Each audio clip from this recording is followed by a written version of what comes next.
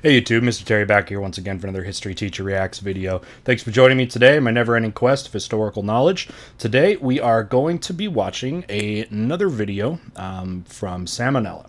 This is the second one I've watched from that channel, and I thought it was pretty good, so I thought I would see what else the channel's got to offer. So this video came up in some of the top videos from the channel, and thought it was kind of interesting. The title of this episode is Tarrare, the hungriest man in history.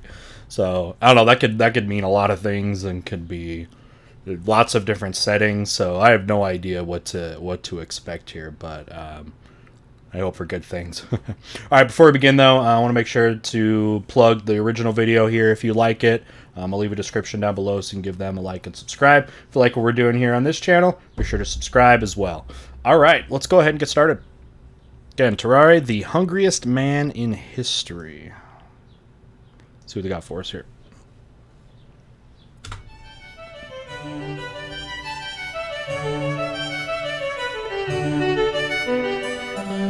Hey kids, I think we can all agree that there are few pastimes more grotesque than competitive eating. The concept of a bunch of guys pushing their anatomy to its limits just for sport leaves a bad taste in my mouth in more ways than one. But imagine if these men didn't adopt this habit just for fun. Imagine if some gross biological error forced them to eat like this for their entire life. Introducing Tarrare. Wait. So, okay, so setting up somebody that had to eat a lot, I guess. I liked how they gave him like a big old mouth for that. That's just kind of what they assumed somebody that would need to eat a lot would happen here. Okay. Tarrare was born in France around 1772 to a poor farming family. It's said that his appetite was so voracious around 1772, thinking that era here, before the American Revolution, of course, or yeah, before the American Revolution, about 3 years or so before that gets started. French Revolution, and some of the, well, I should say the thinking about the context of France here, we got kind of on the eve, actually, because of the revolution. I mean, still going to be a couple decades away, nearly, but the long-term effects, especially, actually, this is bringing it into my mind now, because one of the things that happened on the eve of the revolution has kind of helped fuel it, the French Revolution, was a lack of food, right? Specifically, ingredients to grow bread, which is a staple food product of France, and has been for a long time. So now I know the famines begin at least in the 80s, 1780s. I don't know if they went back all the way to the 70s. Someone could probably add a little bit more to that of when the actual famine started. So I wonder if this guy with the eating is like the eating habit or whatever he's going to have here, if that went into play with the food deprivation that I know is going to happen in the next decade. But yeah. To a poor farming family. It's said that his appetite was so voracious that, by his teens, Tarrare could eat an entire quarter of a cow carcass in a single day. You'd think he'd be like mega obese, but no, he only... What? Said that his appetite was so voracious that, by his teens, Tarrare could eat an entire quarter of a cow carcass in a single day. You'd think he'd be like mega obese, but no, he only weighed 100 pounds by age 17. However, there were still a few things that... Holy metabolism. If you could actually have that sort of thing here. Quarter of a cow.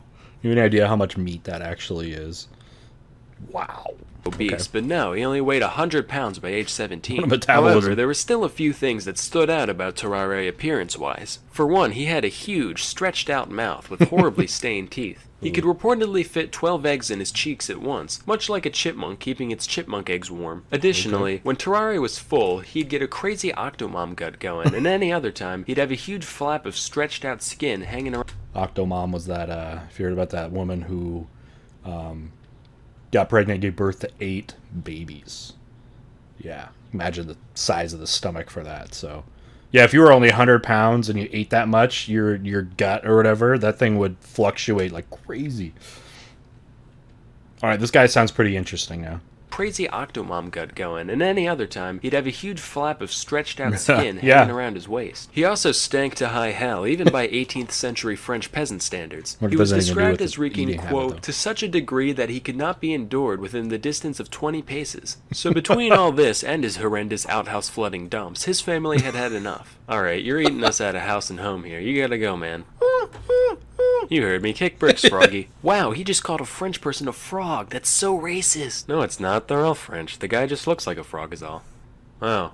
Well, too late. I'm already offended. That's fair. Dislike. After leaving home, Tarrare was forced to beg and steal just to satisfy his gargantuan appetite. Inevitably, people began to take notice of him, and eventually he landed a job as a street performer in Paris. People would hand Tarrare entire baskets of apples, eggs, and even wine corks, and watch in delight as he horked them down without the slightest hesitation. Normally, this went off without a hitch, except for one time when he suffered a severe intestinal blockage. Fortunately, the crowd was kind enough to carry him to the hospital, where he was treated with the strongest laxatives the 18th century had to offer. I would draw what happened next, but it would probably get my channel deleted, so let's just picture it for a few moments. Moving on. Cut to the year 1792. This marks the beginning of the War of the First Coalition. Ever heard of it? Me neither. Who was in it? Fucking everyone. Anyway, Tarrare decided to enlist in the war. After all, maybe that profound emptiness he was feeling was just a lack of purpose in life. Turns out, no, he really was just psychotically hungry. Even after being granted quadruple rations, Tarrare would still be digging through the trash pile whenever he got the chance. After suffering extreme exhaustion, he was sent off to the military hospital in Tarrare. The staff there was so dumbfounded by the man's abilities that they decided to keep him there to run a few experiments. The first of which involved putting Tarrare in a room with a meal prepared for 15 people. Naturally, he ate the entire thing and immediately fell asleep. Next, they presented... So you wonder if it's just, like we have mechanisms in our body that basically tell us, okay, we're satisfied. Like, our body's satisfied, right? Like, we can't eat anymore. I wonder, and it seems like with this, that's just, he has that inability to actually do that. That his body does not say no, you know what I mean? Because he could still only hold so much food, but that response by his body may not exist. But that'd be really interesting for science, you know what I mean? To see why that might be.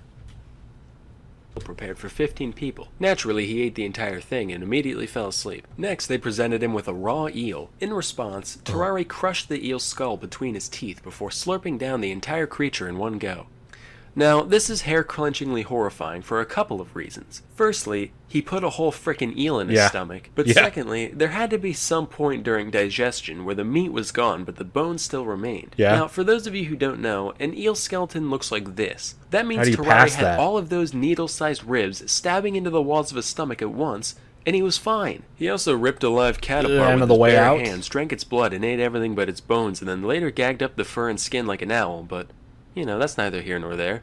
After reviewing our data, I've come to the scientific conclusion that, yeah, we got a goddamn demon on our hands. But as we all know, with great devour comes great responsibility. Since Tarrare was still technically enlisted, the military decided to utilize his abilities for the greater good. Hey Tarrare, it's me, the General. Listen, could you eat this box with a note in it for me?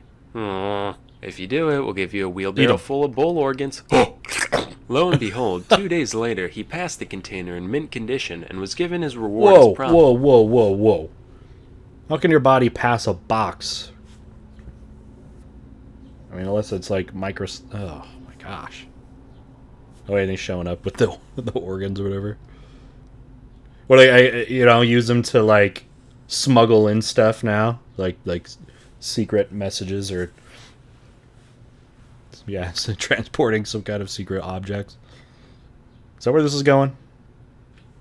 Lo and behold, 2 days later, he passed the container in mint condition and was given his reward as promised. With this proof of concept, they made him an official spy and sent him into Prussia with a document in his belly, to be delivered to an imprisoned French colonel. Unfortunately, there are a couple things Tarrare couldn't do that are generally important when sneaking into another country. A, he couldn't speak German, and B, it's pretty hard to maintain a low profile when you're running around like a madman wolfing down garbage and mutilating small animals. So he ended up being captured by the enemy. Initially, he kept his mouth obvious of a shut spy. for once. But after a whipping and a day in jail, Tarrare gave in. After confessing that he did, in fact, have vital intelligence snaking its way through his GI tract, the Prussians chained him to a latrine until the box emerged 30 hours later. The note wasn't actually anything important, so they just mock executed him, gave him a severe beating, and sent him on his way. After all that, Wait, a mock execution? They mock executed him?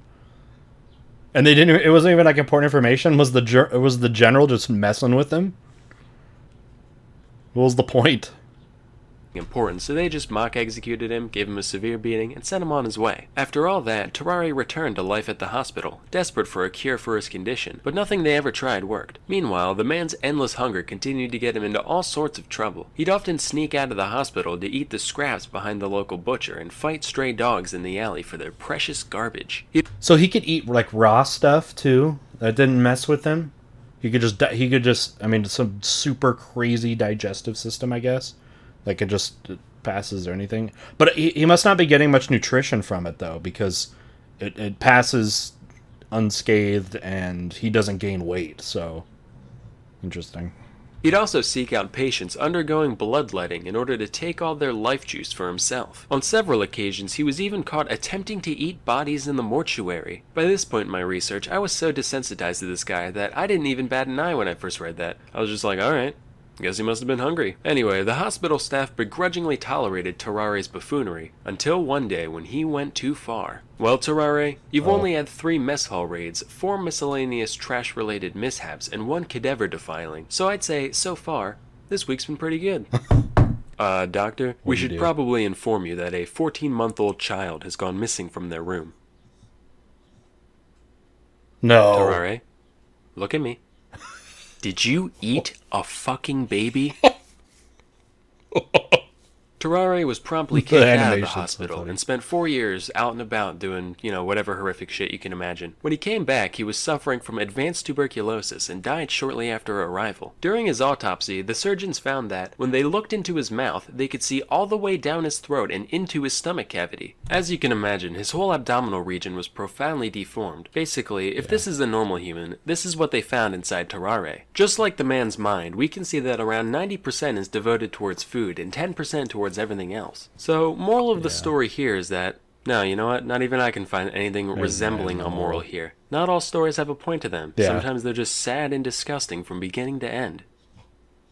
And now a word from our sponsor. As you can probably tell, I'm a very visual person when it comes to learning. I firmly believe that engaging visuals are an essential teaching tool that allows for much deeper comprehension than plain old walls of text. That's why I'm pleased to introduce our sponsor, Brilliant.org. We all know that math and science are really important to master, and Brilliant's elegant UI and step-by-step design makes learning seemingly complex topics very intuitive, especially for visual learners. Their straightforward graphics, delightful animations, and interactive puzzles make it easy and fun to hone your own critical thinking skills. Personally, I've always been super intrigued by neural networks and all the things you can do with them, but I've always been too intimidated to research them in depth. After learning about Brilliant, I actually started taking their course in the subject, and I gotta say, it's been such a pleasurable experience that I plan to continue with it in my own spare time. To support me and learn more about Brilliant, go to brilliant.org/salmonella and sign up for free. Also, the first 200 people that go to that link will get 20% off the annual premium subscription.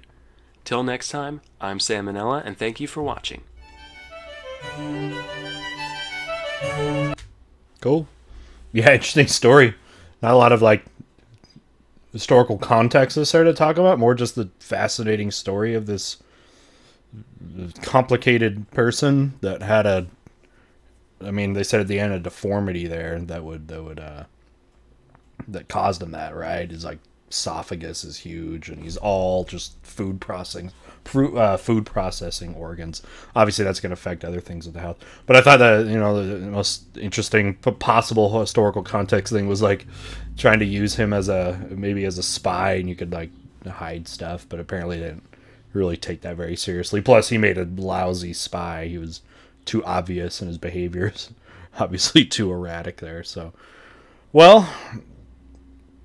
Just an interesting little story that you probably would have never heard of anywhere else, right? So pass that on. Do with it what you will. All right, a few plugs on the way out here. If you liked the original video, make sure that you go to the link that I'll have in the description to the original video. Give them a like, a subscribe, and that sort of thing. If you liked what we did here on this channel, make sure that you sub. If you'd like to join us for the video premieres, might be a good idea to enable the notifications so you can see when those start. A few ways you can support the channel. One's through Patreon. There'll be a link down below too. One of the benefits you get from Patreon. Currently, right now, for donators of all monetary levels, get to participate in my weekly poll for videos to be featured on this channel. So if you'd like more influence with that, what gets on the channel, that'd be a great way. You can also make donations through Streamlabs, through super chat functions. Lots of ways you can do that. But of course, donations never required, never expected, only appreciated. All right. Well, with that, I think that'll bring us to the end for today. Thank you for joining me, and we'll see you next time. Bye.